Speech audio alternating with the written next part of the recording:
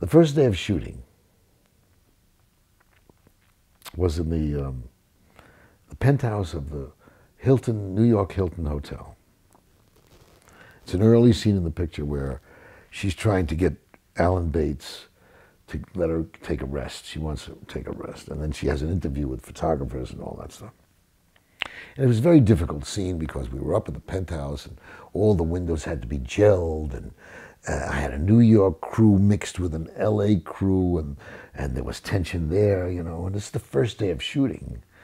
Yes, we rehearsed for a week or so in a rehearsal room, but Bette was terrified,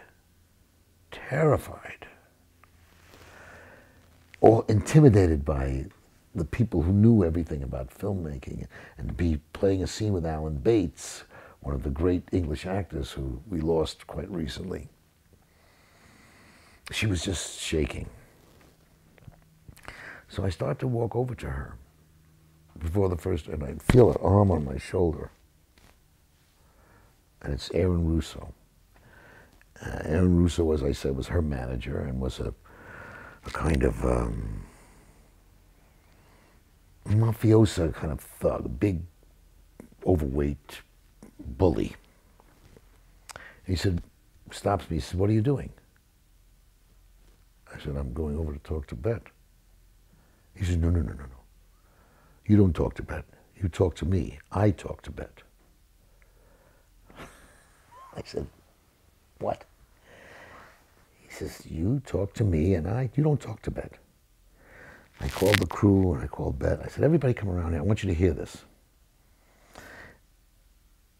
He says to me that I cannot talk to Bette, that I have to talk to Bette through him.